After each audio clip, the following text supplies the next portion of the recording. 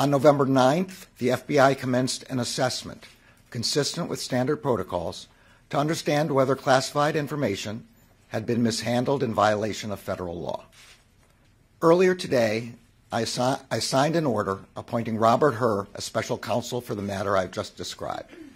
Attorney General Merrick Garland announced he is appointing former U.S. Attorney Robert Hur to serve as special counsel to investigate President Joe Biden's possible mishandling of classified documents. Hur will investigate the way classified documents were handled and if any criminal charges should be filed.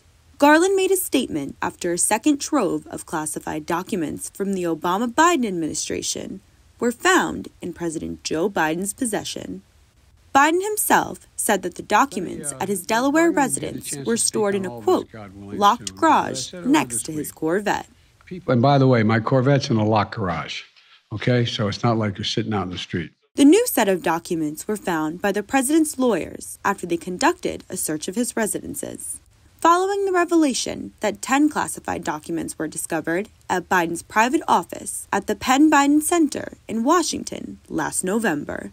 Several GOP lawmakers were calling for Garland to appoint a special counsel to examine the issue. I think if you believe a special counsel is necessary to assure the public about the handling of classified documents by Donald Trump, you should apply a special counsel to the mishandling of classified documents by President Biden when he was vice president, as he did for the investigation into former President Donald Trump's alleged mishandling of classified materials. Another faux pas by the Biden administration, but treating law differently based upon your political beliefs.